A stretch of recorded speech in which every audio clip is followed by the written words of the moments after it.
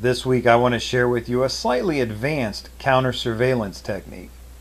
Hi, Larry K here with ShadowAnyone.com and the creator of the Investigator's Ultimate Guide series, premium private investigator training from someone who's been there and done that. And of course, that includes the Investigator's Ultimate Guide to Surveillance, where I teach all sorts of techniques for how to follow somebody and different tricks and things that you can use so that they don't know you're behind them and they don't know that you're following them.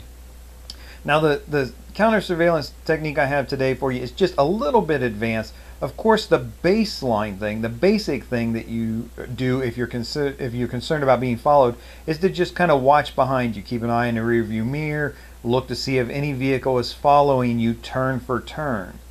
Now that's a very basic, common, you should do that if you think you're being followed or you're looking for a tail.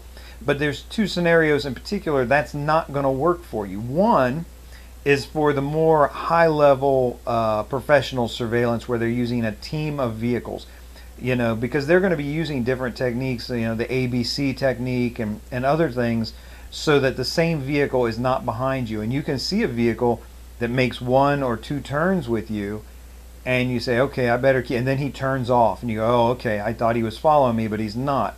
But at the same time, another vehicle has picked up the eyeball and is following you. So by just watching the vehicle behind you or several vehicles behind you and seeing who follows you turn for turn is going to fail you when it comes to that first scenario of professional team surveillance.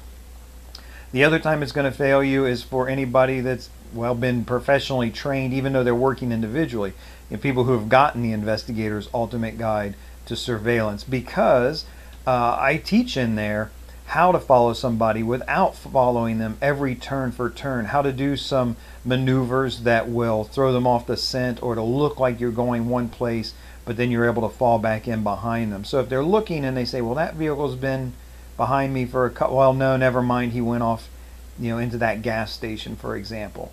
But then, if you're doing surveillance and you let a couple blocker vehicles get between you and the vehicle you're following, and you zip right back out onto the road, you're still following them. Now, if you're doing counter surveillance and you've dismissed that vehicle back there, the vehicle I've trained, you're just not going to catch them because of looking for someone following you. So here's where this slightly advanced technique comes into play for you. And it's looking for vehicles that show up again and again, whether or not you really see them following you.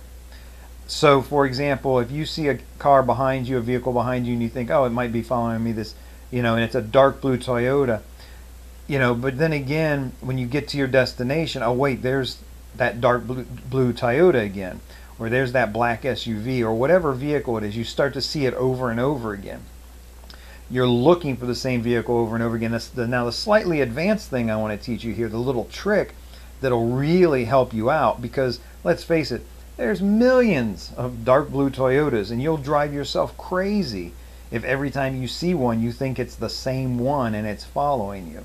So the little key here is try to snag a portion of the license plate, and I like to grab the last two digits of the license plate. So if you see, okay, there's a dark blue Toyota behind me and the last two digits of the plate are 54. Well, okay, later in the day, you're at the gas station and you see a vehicle across the street, somebody sitting in it, dark blue Toyota, and the last two digits of the license plate are 54. That is way more suspicious. And then again, of course, if they show up again somewhere, if you see them in your neighborhood, the odds, it's not foolproof, but the odds are very slim. Really, those last two digits matching another vehicle you randomly look at, there's just a 1% chance it's going to match, right? So now you throw in the fact that you know the make or the model or the color and the make, really narrows down.